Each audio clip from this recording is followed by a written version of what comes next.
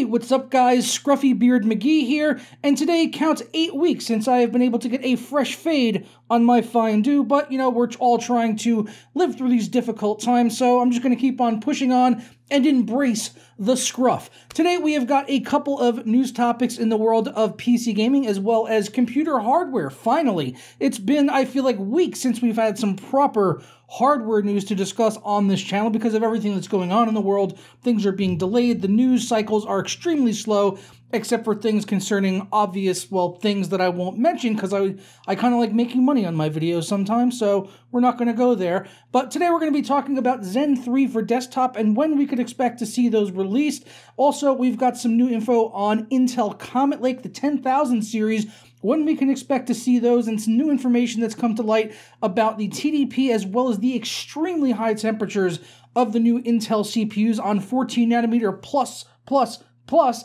and also will CD Projekt's Red long-awaited Cyberpunk 2077 futuristic RPG be delayed even further because of what's going on in the world. But first, today's video is brought to you by MMORC.com, where you could save money on games for all of your favorite platforms, as well as software like Windows 10 Pro, which you can get for just $15, as well as Office 2019 Pro and Office 365, and if you act right now, you can get an additional 27% off with my code JOK27 at checkout, and that'll knock the price down on Windows 10 Pro from $15.29 all the way down to $11.16. And of course, they accept a wide variety of payment from PayPal to credit cards to Bitcoin, so be sure to act now and hit up the links down in the description below. So first up, let's talk about Zen 3, which over the past few years, Zen processors have typically released around this time, this point of the year, usually around spring is when we expect to see them. Some people thought we might see them around June. However, we've got some new information that we'll be seeing the new Zen 3 processors around September. This rumor is coming from DigiTimes, which is under a paywall, so it's a little bit difficult to get access to it. And this is being reported over on videocards.com, where they say Ryzen 4000 series for desktop was expected to launch around September, and that this rumor launch collides with the new date for Computex, which is now shifted to September 28th, which usually would run around June, and that's kind of where we get a lot of the big announcements, but because of what's going on, it's been delayed until September 28th, so it looks like we may now be seeing Ryzen 4000 series around that point in time. Video Cards goes on to say that there are some rumors that AMD was originally planning to launch Ryzen 4000 at Computex in June, but computer-based sources confirmed that this was never the case, and the series was not expected sooner than July. And this kind of lines up with what Lisa Su had kind of said earlier on during Analyst Day, that we wouldn't see it until the later half of 2020. So for people that kind of pay attention to all the different news that's going on in the hardware space, this may not come as much of a surprise to you, and it kind of sounds legit that we probably won't be seeing these processors until sometime in September at the very earliest. Obviously, with everything going on right now, I have to imagine that this is halting pretty much everything in terms of production in the countries that are in charge of that, and then also here in the States and other countries that are handling things like marketing, packaging, you name it, design, testing.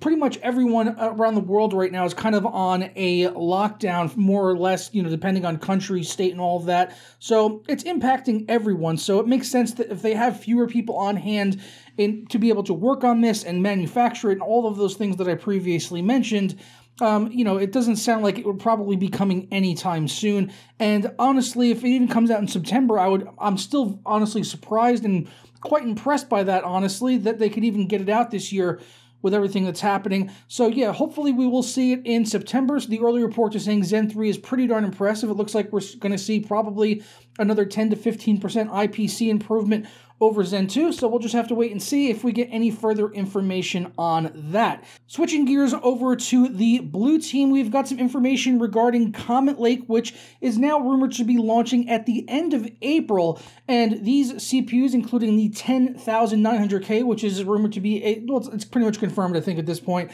a 10-core, 20-thread CPU on the 14nm plus fabrication. That's right, Intel is still on 14nm, so this information shouldn't come as much as a surprise to you, since they are still doing 14nm, and they're trying to cram 10 cores into the same package that they are going to be pushing out some serious heat. Even the 9900Ks run extremely hot. The current rumors for TDP are confirmed. Actually, this is actually confirmed, this part of it. Not necessarily the temperatures are rumored, but as far as the TDP is concerned, the low end is around 170 watts, while 224 watts would be under maximum conditions. So your average TDP under all core loads looks to be 170 watts, whereas the P2 number of 224 watts is at the absolute thermal threshold. So it could be a max of 224 watts on these 10-core CPUs. And in regards to the temperatures, it's reported over on Guru 3D that the temperature under load reached 90 degrees Celsius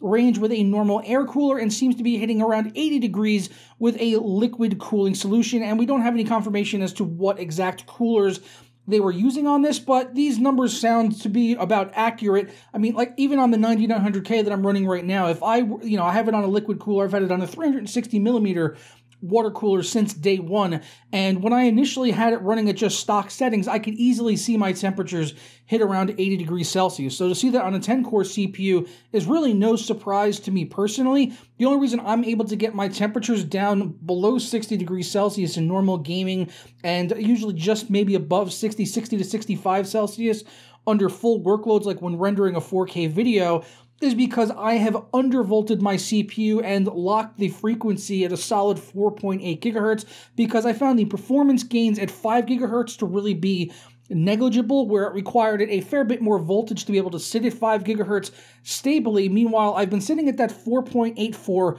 well over a year now, and I'm able to keep my voltage at 1.22 volts, while at stock settings on my motherboard, I would usually see the voltage hit up to 1.4 volts, and obviously the temperatures would be insane as a result of that. So I've opted to slightly downclock my CPU because it allowed me to put in a massive undervolt on my 9900K and keep it very rock solid stable, whether I'm rendering videos or playing games. I can keep this thing very cool at around 60 degrees Celsius on a water cooler, whereas opposed to, running stock or even overclocking it over 5 gigahertz, the voltage I would have needed would have been ridiculous. So that's why I choose to keep it where I keep it. You probably see me do it in benchmark videos. You're like, why are you running at 4.8? It's because of the temperatures, and I have a feeling that with these 10,000 series CPUs, that's really not going to be any different. And if you can get one of these processors, it might be a good idea to run it like at a solid 5 gigahertz or maybe a little under that if you can lower your voltage considerably. So that's probably what I would do, honestly, if I get one of these CPUs, because usually like that little 200 megahertz change is going to be extremely negligible, whether it be for gaming or multi-threaded workloads. And last up, but certainly not least, I wanted to talk about a much-anticipated project from CD Projekt Red. That's, of course, Cyberpunk 2077, one of the first titles they've been doing since working on the Witcher series, which I have absolutely loved. Of course, a lot of you guys love it as well. Probably some of you even found my channel because of some of my content surrounding The Witcher 3. Absolutely love their games. I love what CD Projekt Red does as a company, as far as not including microtransactions or invasive DRM or anything like that. They own GOG. So CD Projekt Red is honestly I would say S tier in terms of a game developer publisher. They are straight up S tier as far as I am concerned. Probably the best out there that I trust more than any other developer or publisher in the gaming industry.